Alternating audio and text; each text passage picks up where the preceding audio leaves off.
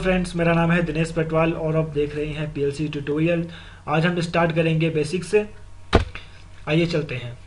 आपको सबसे पहले एक चीज़ बता दूं, पीएलसी प्रोग्राम करने से पहले आपको थोड़ा सा अपना माइंड लॉजिकल रखना पड़ेगा, क्योंकि अगर आपका माइंड लॉजिकल है तो आप किसी भी प्रोग्राम को इजीली एक्सेस कर पाएंगे, इजीली उस प्रोग्राम को डिबग कर पाएंगे और इजीली उस प्रोग्राम में आप कोई भी प्रॉब्लम सॉल्व कर पाएंगे।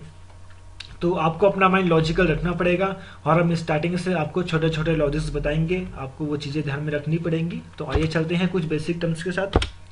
सबसे पहले डेटा रजिस्टर के पास आएंगे। डेटा रजिस्टर हमारे दो टाइप्स के होते हैं, रिटेंटिव और नॉन रिटेंटिव।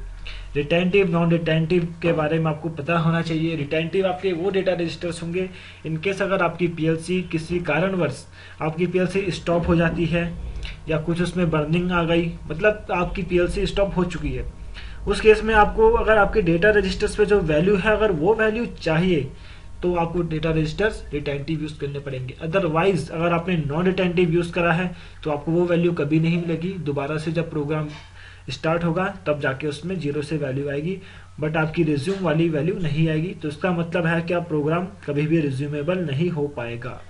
ओके दोस्तों, और डेटा रजिस्टर होंगे आपके DRZ आपके टाइप्स होंगे। डी टाइप का डेटा रजिस्टर हम नॉर्मली यूज करते हैं किसी भी चीज को स्टोर करने के लिए, डेटा को रिस्टोर करने के लिए, मूव करने के लिए। RZ हमारे जो रजिस्टर्स हैं स्पेशली फंक्शंस के लिए यूज होते हैं, जैसे कि हमारे इंडेक्स रजिस्टर। तो इंडेक्स रजिस्टर हम आपको आगे बताएंगे, स्टार्टिंग हम डी से ही करेंगे। तो आइए चलते हैं दूसरे पॉइंट पे। रिलेस। रिलेस आपकी दोस्तों जैसा इलेक्ट्रिकल में कोई कंपोनेंट होता है, आपको कोई वैल्यू स्टोर करनी है उसमें, मतलब कोई इनपुट आया आपने वो स्टोर करना है, होल्ड करना है, और उस होल्डिंग से आपको कुछ और काम कराना है विदाउट द फर्दर इनपुट। तो उस केस में आपकी जो रिले है होल्ड होती है और उसके होल्ड होने के बाद कोई भी फंक्शन परफॉर्म होगा। जस्ट लाइक दैट हम पीएलसी में भी वही प्रोग्राम बनाएंगे।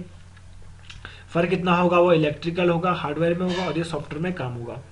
तो रिले को अगर होल्ड कराना है तो आपको इनपुट देना पड़ेगा और इनपुट को होल्ड कराना पड़ेगा। उसके बाद आपका इनपुट आए ना आए उससे कोई मतलब नहीं है। आपका अगर एक बार ही में ही अगर रिले होल्ड हो गई तो उस होल्डिंग से आप कोई भी फंक्शन करवा सकते हैं।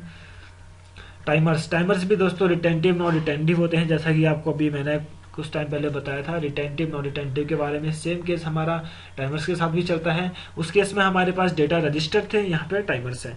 टाइमर्स बहुत जरूरी है प्रोग्राम्स में। टाइमर्स की हेल्प से हम बहुत सारे लॉजिक्स छोटे बना सकेंगे, वो मैं आपको बताऊंगा अगले वीडियो में। काउंटर्स। काउंटर्स दोस्तों हमारे पास किसी भी चीज को काउंट करने के लिए यूज होते हैं, मतलब आप जैसे काउंट से समझ रहे होंगे काउंटेबल। तो काउंटर्स हमारे काउंटेबल हैं, ये काउंट कर सकते हैं और उस काउंटिंग की हेल्प से हम कंपेयर करा के या कुछ भी फंक्शन परफॉर्म करा के कोई भी आउटपुट जनरेट करा सकते हैं। Functional blocks. फंक्शनल ब्लॉक्स आपके प्रोग्राम्स को इजीली एकदम छोटे कॉम्पैक्ट शेप में कन्वर्ट कर सकते हैं। अगर आपका कोई प्रोग्राम 20 रंग का है तो आप उसको 5 और 7 रंग में कंप्लीट कर सकते हैं। तो फंक्शनल ब्लॉक्स भी हम पढ़ेंगे। सेट, रिसेट, डीमूव, ऐसे बहुत सारे फंक्शन हैं, लेकिन हम वो सारी चीजें बाद में पढ़ेंगे। सबसे पहले जो चीज पढ़ेंगे वो हम आपके सामने रख रहा हूँ, एनो। एनो का मतलब है नॉर्मली ओपन। इस सिंबल को आप ध्यान से देख लीजिए, क्योंकि नॉर्मली ओपन और नॉर्मली क्लोज का सिंबल लगभग एक जैसा ही है, बस डिफरेंस है तो एक डायगोनल कट का, जैसा आप देख रहे हैं एक डायगोनल कट है। उसके बाद देखेंगे तो आउटपुट के लिए हम यूज करते हैं ये वाला सिंबल। आप इसको गौर से देखिए, क्योंकि ऐसे सिंबल आपको पीएलसी सॉफ्टवेयर में बहुत सारे मिलेंगे देखने को, लेकिन आपको वही एग्जैक्ट सिंबल सिलेक्ट करना पड़ेगा। ये वाला सिंबल आपका बहुत इंपॉर्टेंट है दोस्तों। किसी भी प्रोग्राम को जब आप बनाएंगे तो पल्स, ये पल्स कहते हैं इसे, पल्स की हेल्प से आप कोई सा भी प्रोग्राम इजीली रन करवा सकते हैं किसी भी फॉर्म में। एक छोटा सा प्रोग्राम बनाया है मैंने। x0 हमारे पास इनपुट है, y0 हमारे पास आउटपुट है, और मैं चाहता हूं इस y0 को होल्ड करूं। तो दोस्तों होल्डिंग हमारी इस तरीके से होती है। देखिए x1 आपका NC है, जिससे मैंने एक रिले ऑन करवाया है।